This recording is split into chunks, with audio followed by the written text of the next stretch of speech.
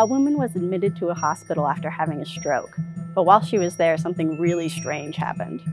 Her pee turned purple.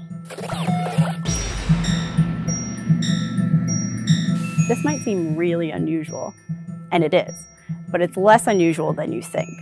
It's common enough that doctors actually have a term for it, and it's called purple urinary bag syndrome, or PUBS.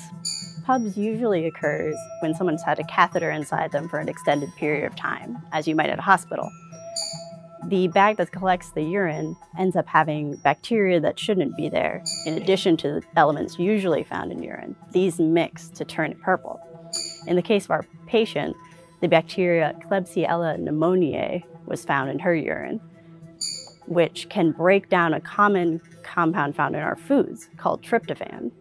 You might know tryptophan from Thanksgiving turkey. Supposedly it makes you sleepy, but it can also be found in beans, eggs, nuts, and a bunch of other foods. So when tryptophan breaks down in the body, it ends up being turned into this chemical called indoxyl sulfate, which the bacteria then take and split into two parts, one of which is red, the other of which is blue. Together, in the urinary bag, they turn purple.